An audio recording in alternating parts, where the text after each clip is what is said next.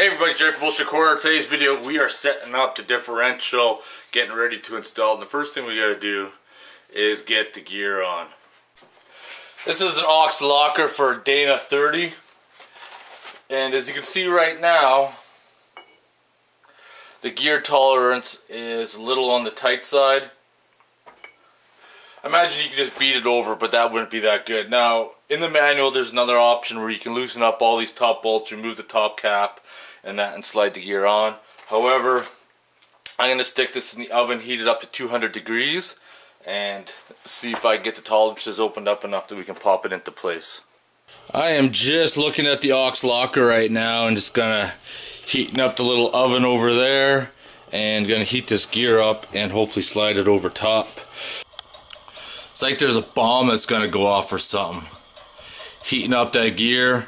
The heat will make the metal expand, and hopefully it'll be enough clearance to put it over top of the aux locker.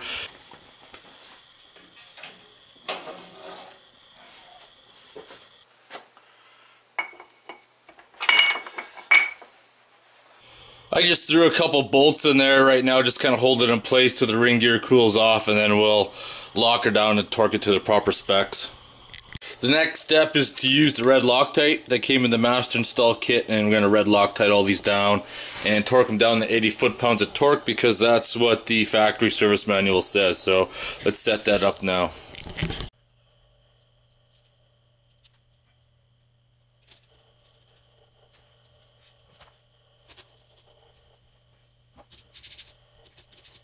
Now when you torque this down, it's best to kind of go like here, here, here, here, like a cross pattern all over the place, instead of going around the circle.